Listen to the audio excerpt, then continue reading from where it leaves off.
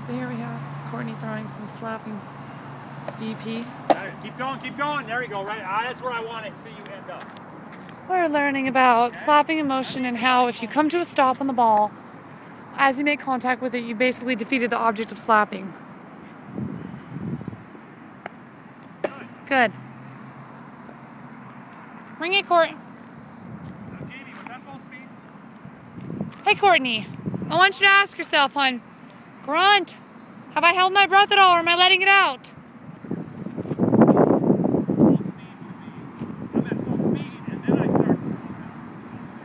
My dad's making this video go way too long by talking about how you have to be in full speed on motion when you come in contact. Yeah, that's better. Now you have too much swing, but that was much better. That's what we want to see. Oh, there's my pitcher wondering about her ball being good enough. All right, let's get one more in here. Kind of keep it a little bit more on my pitcher's motion so I can uber sense her.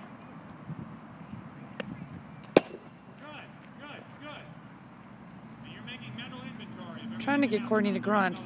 There's 10 miles an hour in there because she holds her breath and she looks down. We're going to get this velocity out of her by letting her grunt more. And tightening up this follow through a little bit. I'm very happy with her. This is Jamie, a brand new slapper we just got today. Kind of learning about our art of slapping and what we get to do with it. Good. Hey, good read on that. Ball's above your hands. You don't want to swing at that.